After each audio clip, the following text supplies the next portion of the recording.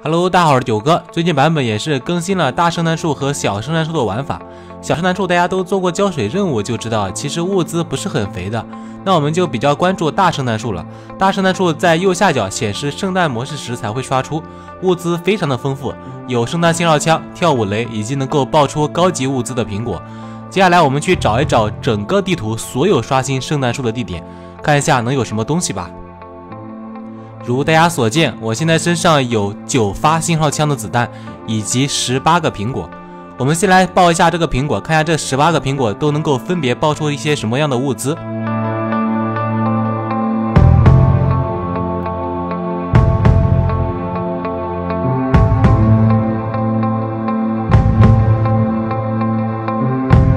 爆出的装备可以看出有5种：3头、3甲、3包以及医疗箱和肾上腺素。这还不是重点，我们接下来看一下9发信号枪的子弹全部发射。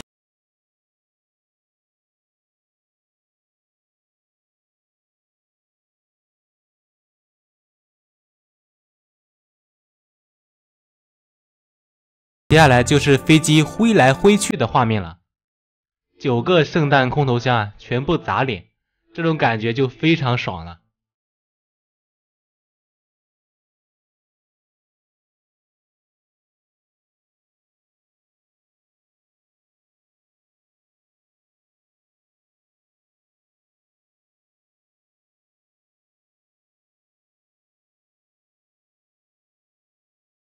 最后一个圣诞空投箱已经降落完成，我们看一下这前面，整个画面里面9个圣诞空投箱，这种画面可以说是难得一见了。